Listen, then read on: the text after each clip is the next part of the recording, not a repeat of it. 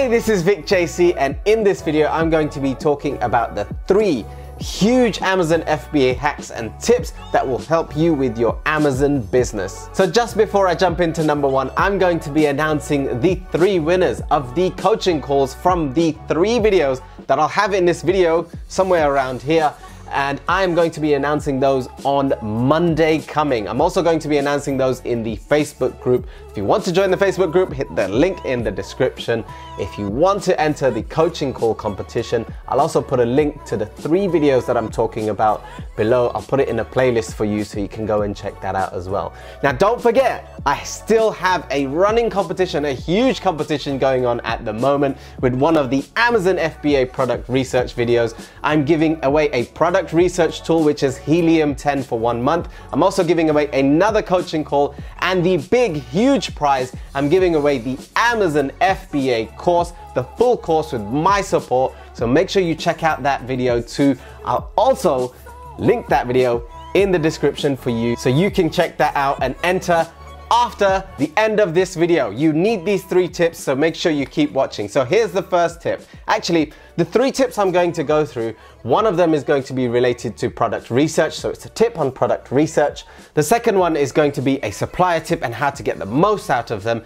And the third tip is going to be around listing and when you actually list your product, put it up for sale on Amazon.com. These 3 tips are going to be super powerful. So the first one is product research. So with tip number 1, you're going to need Jungle Scout's Chrome extension, or you're going to need Helium 10's X-ray tool, which is also a Chrome extension tool, very similar to each other, but both slightly different. But with this tip, all you need is one of those 2 tools and it will apply to both of them. I'm going to be using Helium 10's X-ray tool, and I've got some of the information over here, and I'll put it on the screen so you can see exactly what I'm looking at. So the first thing that I'm going to be looking at is the average revenue.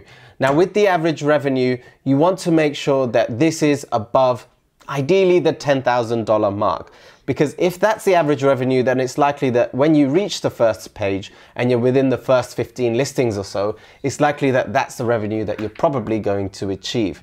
Now, ideally you want $10,000 plus.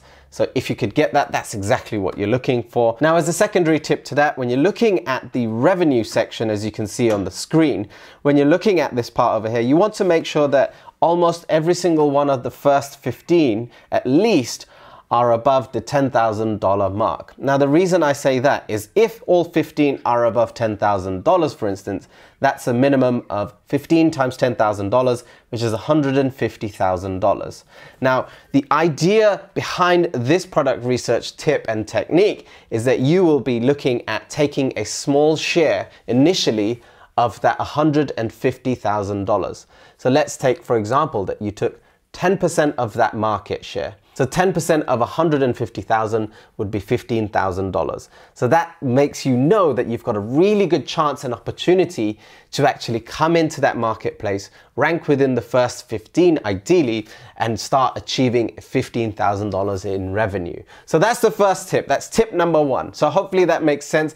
If it makes sense to you, please let me know in the comment section below. If it doesn't, let me know. I will probably make another video and explain it to you again properly in a little bit more detail. So let me know in the comment section. So tip number 2 is a supplier tip. So when you're ordering your sample products, you've already spoken to your supplier, you've got prices and you're happy with the price and you want to see some samples now.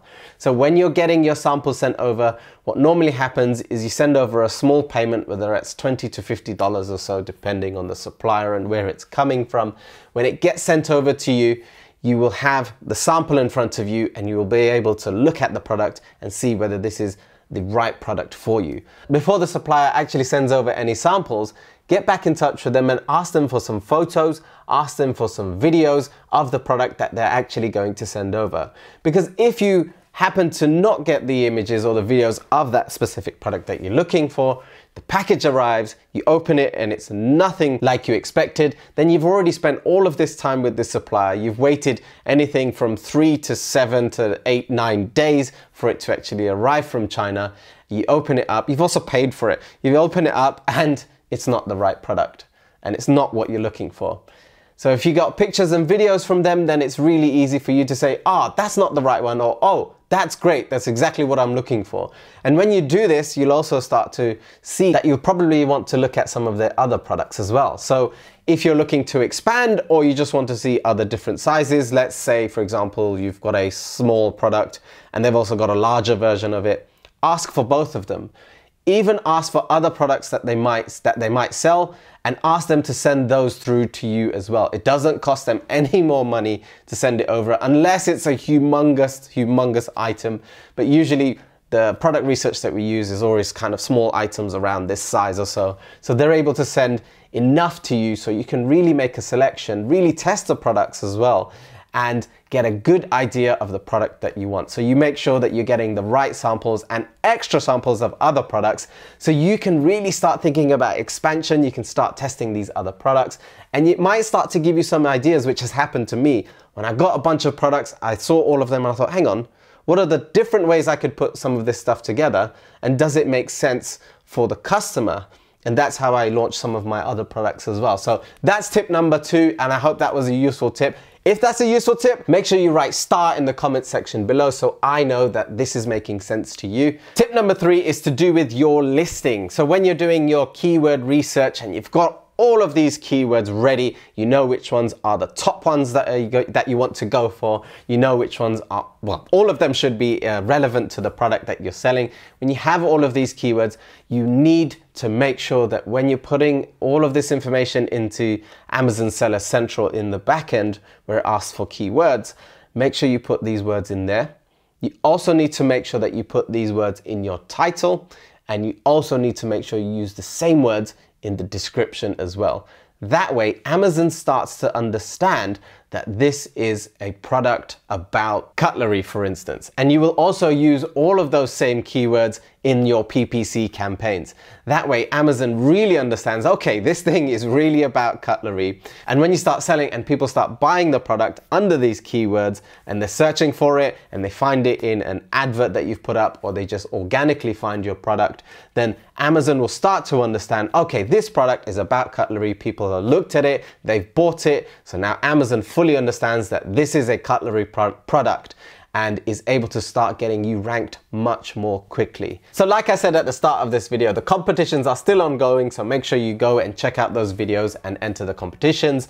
Now, if you're absolutely new to Amazon FBA, there's something I want to talk to you about. I have made a free ebook for you. It's a free ebook that tells you all about product research and how you can go about finding your first product. It gives you some simple rules to follow to get you started and get you going and get you researching for that profitable product. If you want that free ebook, make sure you click the link in the description. I'll put it as the first link for you so you can go and get that. All you need to do is put in your name and your email address and it will come straight to you. Now make sure you subscribe to this channel, make sure you like, and if you have any questions or you have any requests for videos, please let me know. I might actually go and make them. Make sure you comment in the section below so I know exactly what you're talking about. I will see you in the comment section and in the next video.